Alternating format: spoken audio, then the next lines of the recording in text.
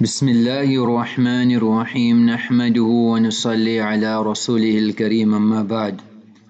We have to make shukr to Allah subhanahu wa ta'ala that had given us Deen that teaches us everything to the last minute detail. The shukr of this is to go to those people who have been favored with the inheritance of Nabi alayhi salatu wassalam. Deen is a means of salvation in dunya and akhirah. We need to go to the experts to understand, to learn, to practice, and to see that this comes alive in the whole of mankind.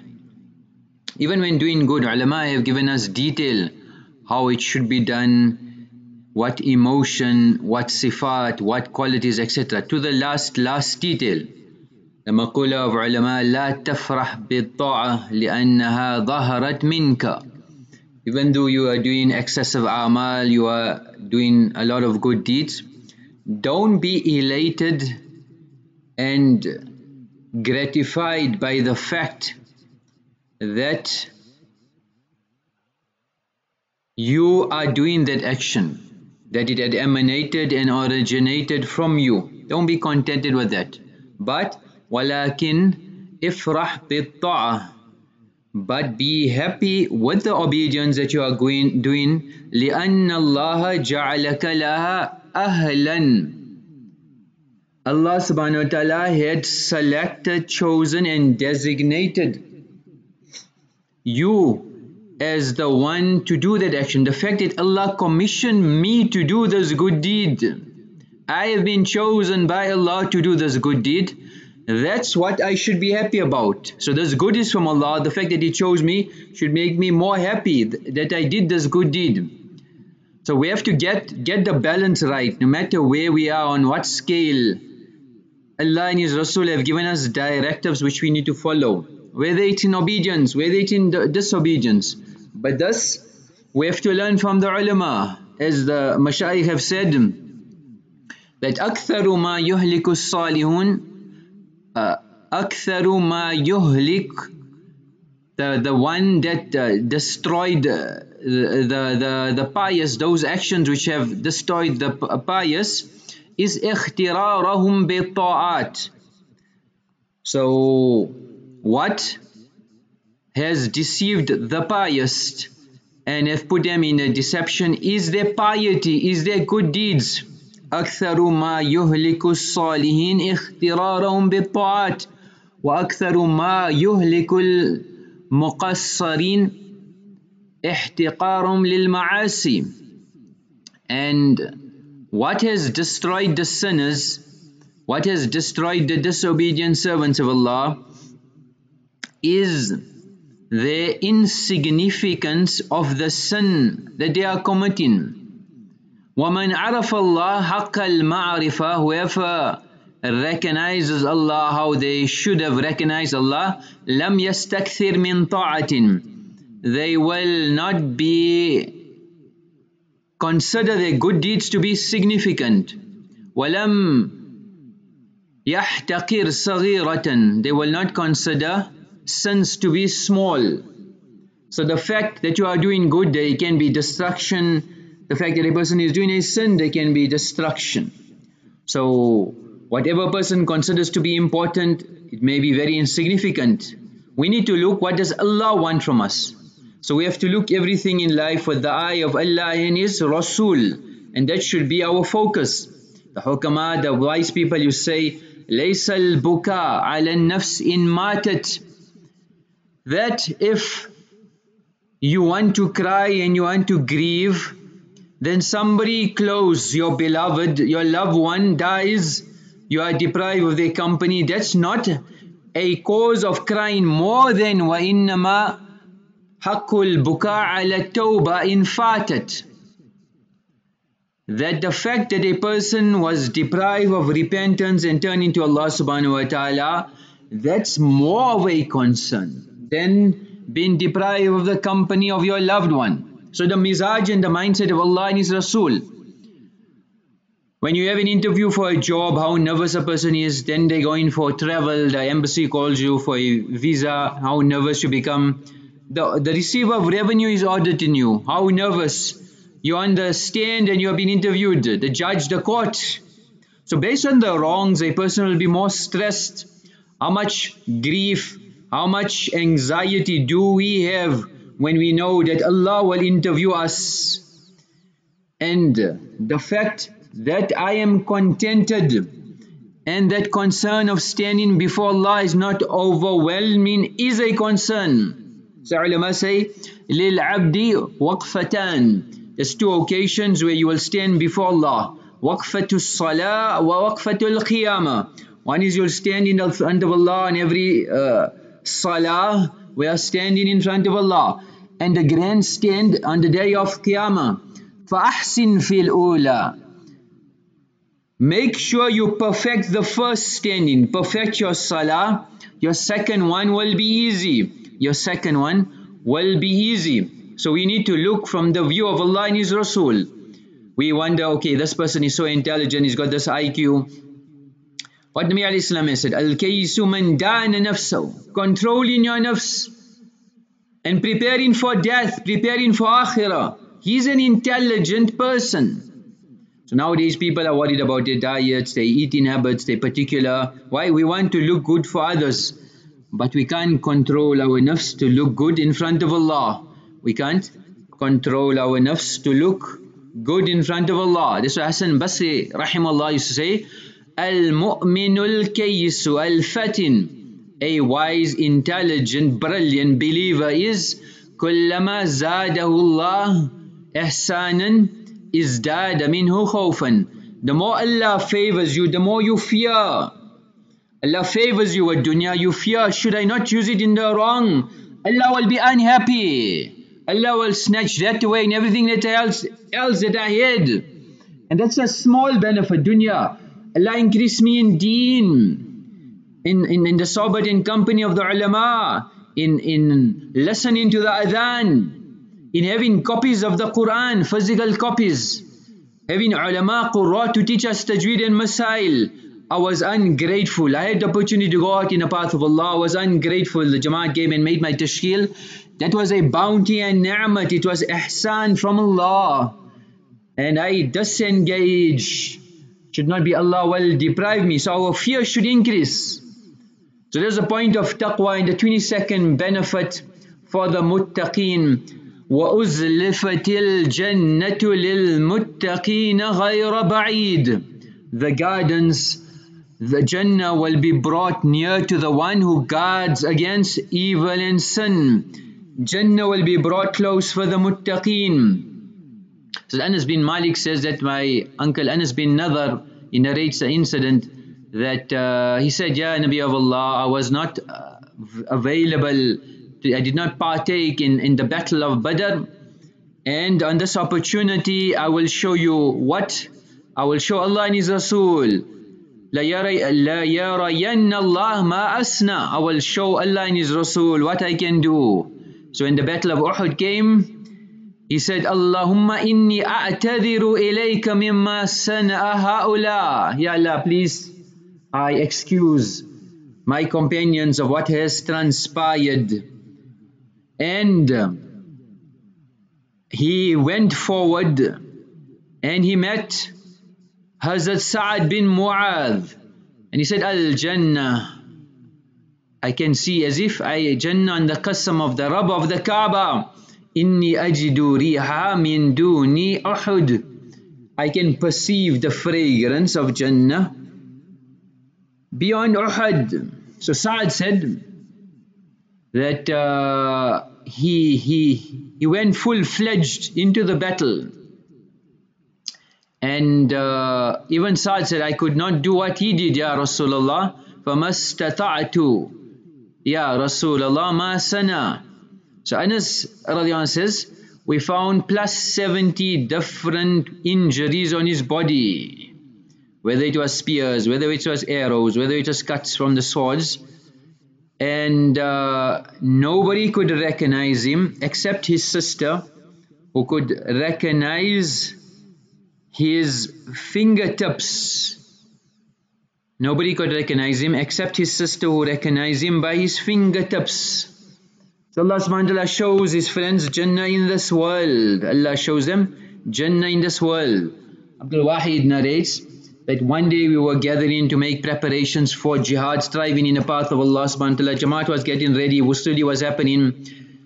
Whoever had their bags ready, they were bringing their bags to the masjid, and we were getting ready to leave in the path of Allah subhanahu wa ta'ala. So to arouse the spirit of going out in the path of Allah, somebody read the ayah, إِنَّ اللَّهَ اشْتَرَى مِنَ الْمُؤْمِنِينَ أَنفُسَهُمْ وَأَمْوَالَهُمْ بِأَنَّ لَهُمُ الْجَنَّةِ. Allah has bought Jannah in exchange for your wealth and yourselves, your lives. So a 15-year-old boy stood up, and his father had left him a substantial estate, a considerable estate.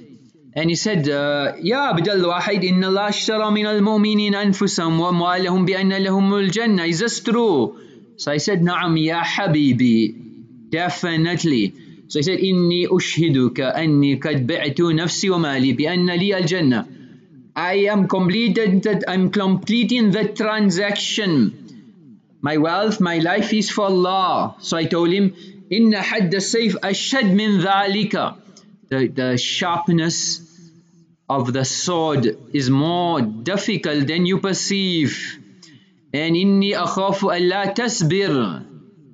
I'm afraid that you will not be able to remain steadfast and be patient, because there is the forefront, the battlefield has extreme difficulties. So he replied, Ya Abdul Wahid, ubai Allah bil jannah thumma a'jiz. Is it possible that I did a transaction with Allah and I cancel the contract of sale? I bear witness, قَدْ بَايَعْتُهُ, I've sold myself to Allah. I've done the transaction. So Abdul Wahid says, فَتَقَاصَرَتْ إِلَيْنَا أَنفُسَنَا وَقُلْنَا.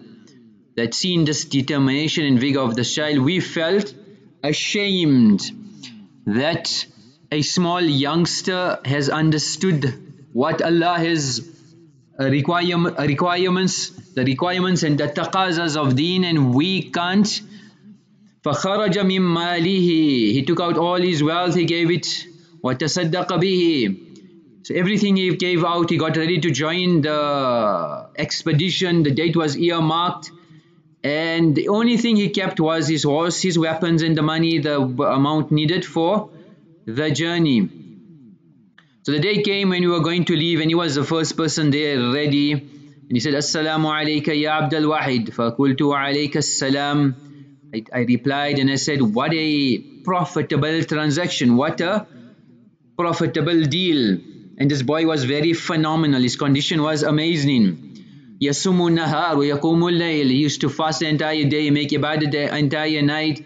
He would make our khidmah, he was on khidmah, he was fasting, he was in ibadat, he was in da'wat, he was on ta'aleem, he was on all the amal. He would tend to our animals, he would stand on security, he took all the responsibilities, etc. And we reached the Roman border. فَبَيْنَ نَحْنُ كَذَلِكَ إِذْ بِهِ قَدْ أَقْبَلَ وَهُوَ يُنَادِي. So one day he came and he started rushing, and he was overwhelmed, and he's saying, وَشَوْقَ إِلَى الْعَيْنَاءِ الْمَرْضِيَّةِ, that he began screaming in an unusual manner, and he said that my desire, my ambition for the Ainaa Mardhiyyah, those hurs who are wide-eyed and they will make you happy. We are going with the hurs of the world, which is challenging, and the hurs of Ain. So when they heard this, they said, لَعَلَّهُ وَسْوَسَ. Has he lost his senses? اختلط عقله, has he become insane? So I said, Habibi, وَمَا هَذِي الْعَيْنَا, what are these hoods you're talking about? He said that I went to go sleep, and I seen somebody approaching me. فَهَجَبَ بِي, they took me to a garden, and I seen, اذهب إلى, let's go to the Ainaa Mardhiyyah, the wide-eyed beautiful damsels who will please a husband. They will make their husbands elated, overjoyed. They will take you to the climax of enjoyment. And وعلى شط النهر جوار عليهن من الحلل والحلا ما لا أقدر أن أصفه. They were all adorned with jewelry, were dressed in such apparels, the beauty of which I cannot describe. I was dazzled by their beauty. I was mesmerized. I was awestruck. This is the appearance that I seen. These damsels, I was taken aback. So when they seen me, istabsharna bi, they welcomed me, they smiled, and they said, "Hada zawjul Ainaa Mardhiyyah." This is the husband of the Ainaa Mardhiyyah. So I said, "Assalamu alaykunna fi kunna al-Ainaa Mardhiyyah." Is the Ainaa Mardhiyyah here? So he said, "No, you got it wrong. We're not the Ainaa Mardhiyyah. Nahnu khadmuha wa ima'uha." That we are just a servant and a slave. Carry on forward. From Adai to Amami, I continued traveling, and there was another stream, Laban lam yatakhayr ta'ama. So the first stream was of pure water, the second one was of pure milk, and there was gardens of every time of beautifications, and there was damsels again, and I seen them. Iftatantu bihusnihinna wa jamalihinna. I was hypnotized by their beauty. I was charmed. When I looked at them, I was riveted and gripped. I became immersed in the beauty Allah endowed them with. So when they seen me again, istabsharna bi, they smiled, they were happy, they welcomed me. They said, "This is the husband of the Ainaa Mardhiyyah." I said, "Assalamu alaykunna." Is the Ainaa Mardhiyyah? Yeah. They said, "Wa alayka salam ya wali Allah." No, you got it wrong. They declined. Nahnu khadmuha. Yes, her servants. We just here to serve her. But carry on forward. I carry on, and there is a stream min khamrin ladhatil lisharibin, that of pure wine, pure alcohol, that gave ecstasy to the drinkers. And when I seen those damsels, I got amnesia. I forgot the beauties that I seen before that. They were so beautiful that I became spellbound, captivated, so passionate about their beauty that I got amnesia automatically. I got amnesia on their beauty. So I said, "Assalamu alaykunna fikunna. Any Ainaa Mardhiyyah?" They said, "Decline." "Oh, sorry, we are servants. Carry on forward." Then I came to another stream of asal, honey, pure, and they were Hurs on that side, min an-nur wal jamal, such nur and beauty that they surpassed the previous ones. So I said, "Assalamu alaykum." He said, "Ainaa Mardhiyyah?" And they replied, "Ya wali Allah, nahnu khadamuha wa imawha." We just are servants, we are aides, we just do our work. Carry on forward. So I carried on, and فوصلت إلى خيمة من درة بيضاء. I came to a extremely beautiful palace made of a pearl, a single pearl which was hollowed. And ala babil khaymati, on the door of that structure, that palace, there was a hur. I cannot describe. I told you what the previous ones were, but I cannot describe you because I was intrigued and I was enticed by her beauty. I got caught. I thought, so, you know what? Here's it. When she seen me, istabsharat, she smiled, she welcomed me, and she screamed, وَنَادَتْ مَنْ فِي الْخَيْمَةِ أَيُّهَا الْعَيْنَى الْمَرْضِيَّةِ هَذَا بَعْلُكَ قَدْ قَدِمَ. She screamed and she said, she was addressing somebody, "Oh, Ainaa Mardhiyyah, this is your husband had come." I got closer with anticipation. وَدَخَلْتُ فإذا هي قائدة على سرير من ذهب مكلل. I seen her sitting on a gold-studded bed, a bed made of pure gold, studded with pearls, emeralds, and rubies.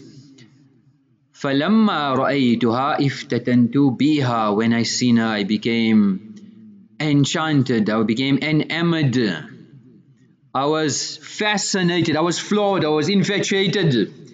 She was irresistible, and she said in a beautiful voice, "Marhaban bika ya wali ar-Rahman, kaddana laka al-qudum alayna." Oh, the friend of Rahman, your time has come. Your time has come soon.